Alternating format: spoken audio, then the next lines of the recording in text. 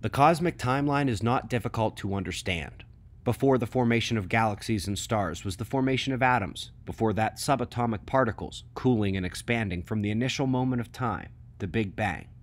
Problem is, the cosmic timeline is wrong. The cosmic timeline problem was addressed in part by Dr. Fulvio Melia in our full plasma cosmology film.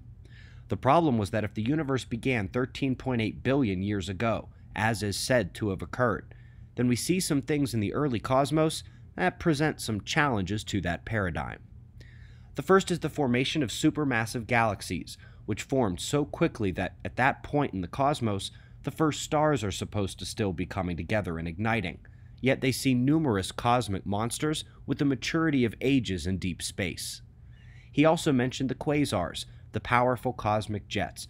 With such power, they must have incredible masses, which is also a problem at an age in the universe when stars a billionth of its size are supposed to still be forming.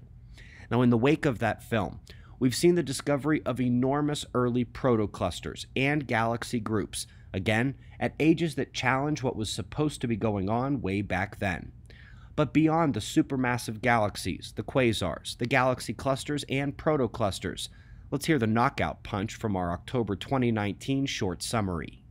Perhaps the most damning evidence comes from individual stars. They say that the earliest that stars could have formed was 200 million years after the Big Bang, but there are at least 2 stars we know of, not just in our own galaxy, but within 1,000 light years, that are as old as the Big Bang or older.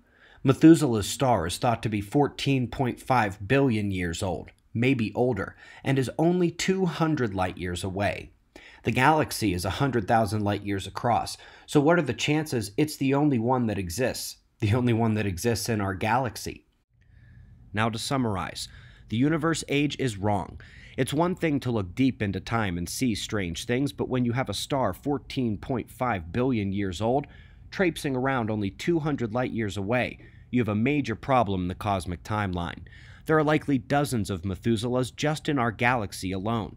And as fun to think about as that is, the implications for the universe are virtually unexplored, ignored as a problem by cosmologists. Does this seem simple to understand? Yes, it is, but finding the answer might be a bit more difficult. Be safe, everyone.